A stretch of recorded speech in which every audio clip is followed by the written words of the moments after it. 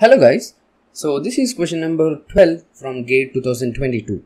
The question says, according to the Sievert's law, the equilibrium solubility of nitrogen in molten steel is proportional to, and we have 4 different options, and all the options are actually given as a equilibrium partial pressure. Okay, the answers they need in terms of equilibrium partial pressure. So for that, let us quickly understand what is Sievert's law.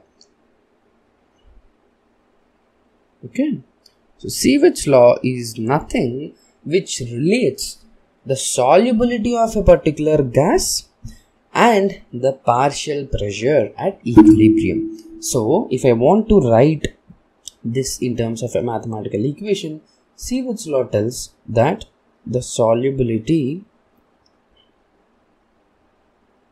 of nitrogen in this particular case is directly proportional to the square root of partial pressure.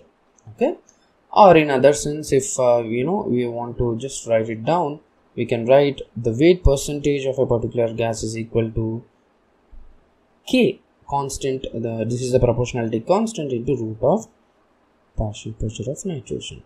Okay, so this is the Sievert's law, and this is applicable for nitrogen and hydrogen, and this is for a diatomic gases. Okay, the square root is actually for diatomic gases, right? So from the options you can clearly see that so this is what the direct statement is, what they have asked, and the answer is option B.